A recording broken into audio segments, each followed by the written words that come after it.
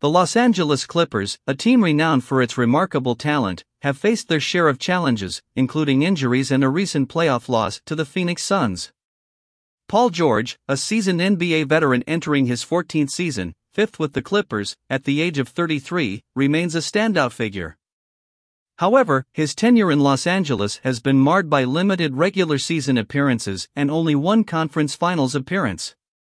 Considering the circumstances, it might be time for both George and the Clippers to seek a fresh start.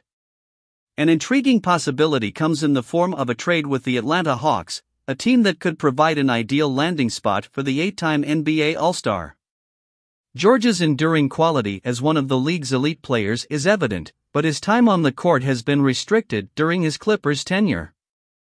The Hawks, with their promising lineup led by Trae Young and DeJounte Murray, could present an enticing offer to the Clippers.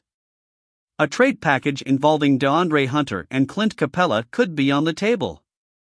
Hunter, a young talent at 25, and Capella, a seasoned contributor with multiple conference finals experiences, could offer the Clippers both present impact and potential for growth.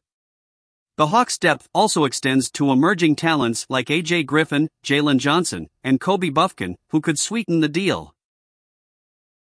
With the inclusion of Paul George, the Hawks would forge a formidable Big Three, elevating their contention status for the 2023 NBA championship.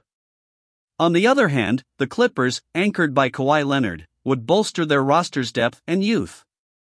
George's performance in the previous season showcases his enduring capabilities, averaging 23.8 points, 6.1 rebounds, 5.1 assists, and 1.5 steals per game.